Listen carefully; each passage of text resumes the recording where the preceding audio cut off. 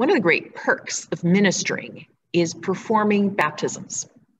It's always a joyful occasion to have a church full of people celebrating with new Christians. Often, after a baptism, parents have everyone over to their home for festivities.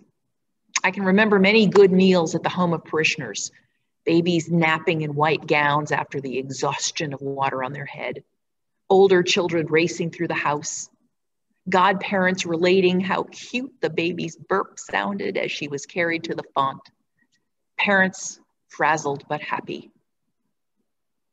Baptism is an important day, and it only makes sense that it is honored with proper attention and fanfare. So when Jesus was baptized, you'd assume that his father would have made a big deal of it. Trumpets would blow, parades would march, the heavens would sing. In fact, the opposite occurs.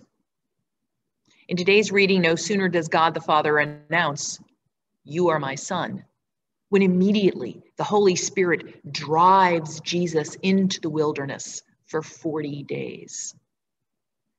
You get the sense that his hair is still damp from the baptism as he is forcibly pushed into the dry heat of the desert. No cake and baptism celebration for his son.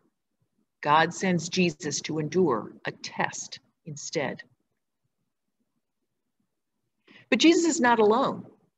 There are others involved in this drama. There are angels tending to him. In fact, angels appear only one other time in the entire Gospel of Mark, and that is at the empty tomb to announce his resurrection. Another participant is, of course, the Holy Spirit, who forcibly begins this chapter of Christ's journey. This is her only appearance in Mark's Gospel. There is Satan as well. In fact, there are demons and unclean spirits throughout Mark, but this is the only time that Satan appears as a character. It's a sign of the importance of this event that three different spiritual forces, the Holy Spirit, Satan, and angels, are all present in this chapter at once. For two of them, it's their only time in the whole book. Something important is happening in the wilderness. There is a cosmic battle at play. Why would Satan, angels, and the Holy Spirit all converge on Jesus at this time? Well, for one thing, they all know who he is. At this point in the story, other than John the Baptist, no human yet knows Jesus' identity. But the cosmic forces of the world know that Jesus is the Son of God and has a particular mission to accomplish, and they are leaping into the struggle, either for or against. The angels want Jesus to succeed, while Satan, of course, wants Jesus to fail. The Holy Spirit, though, is a little harder to figure out. Presumably, she wants Jesus to succeed, but then why does she drive him, virtually pushing Jesus out into the desert in the first place? The answer is found in the Greek word used for tempted. It can also be translated as tested. God is testing Jesus while Satan tempts. The difference in these two is that God does not want Jesus to fail while Satan does. God is using this wilderness time as an important test for Jesus, a period of strengthening resolve and commitment for the mission ahead, a time of deepening faith. The angels and Holy Spirit are facilitating this while Satan thwarts. And this tension between the two and its resolution will clarify for Jesus his path forward. The wilderness serves a purpose. In the end, Jesus doesn't sin, he passes the test. And so in the cosmic battle for Christ's actions, the angelic forces succeed. But in this, Christ is a model for us. We too have wilderness periods in our lives. We too are tempted to sin. Jesus gives us some guidance for coping with these things. Because The Christian life is not a guarantee that everything is always hunky-dory. Sometimes life is great. We feel good about ourselves and our world. Other times, we find ourselves in a pit of despair. A personal wilderness experience can make us feel that the world is against us and that we are alone. Like Jesus, we too are pursued by wild beasts. And in our pain, we are tempted to take shortcuts to alleviate that pain. Are you arguing with your kids? Kick the dog. In a bad marriage? Try an affair. Short on cash? Cheat on your taxes. Passed over for a promotion at work? Slander the guy who passed you over. It's much easier to resist sin when life is going well. It's much harder when it's not. And even if you do manage to resist temptation, you're still in the wilderness. You're still stuck in this dark place with no obvious end.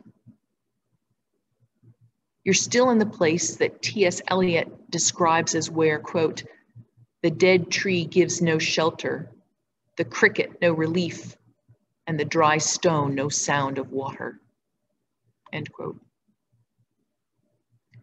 That is why, as for Jesus, prayer and calling upon the angels and love of God to sustain us can give us relief in our desert, in our wilderness.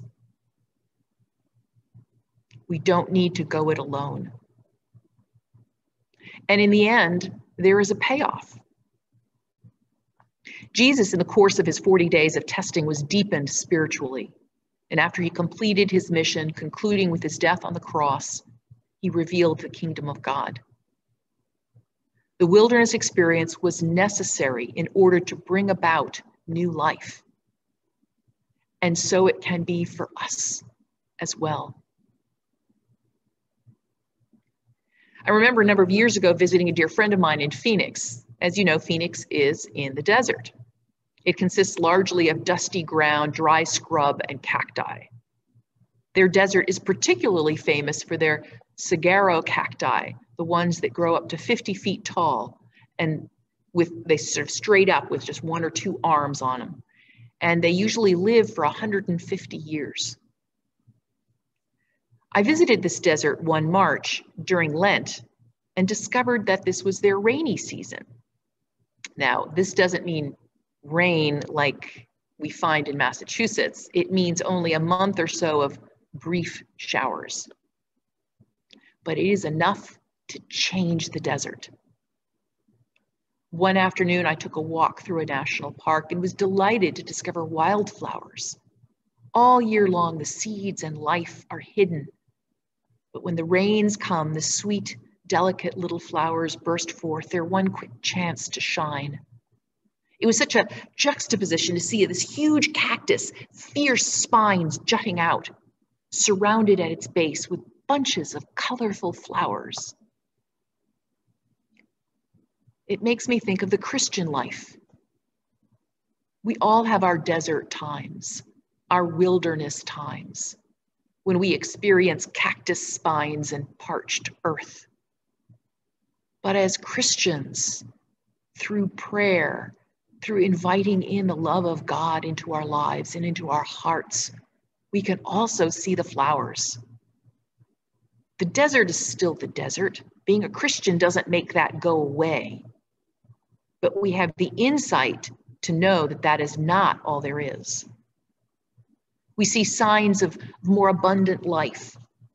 We know that we are not left to the wild beasts. We are surrounded by angels and the Holy Spirit. And we need just call on them. And like the Christ, we will get to the other side of the desert, of our time in the desert, and find an even more wonderful place.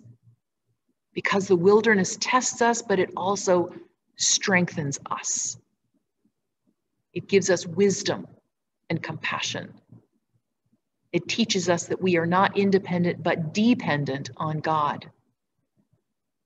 There are flowers to be found in the desert and new life when we have safely passed through it. Amen.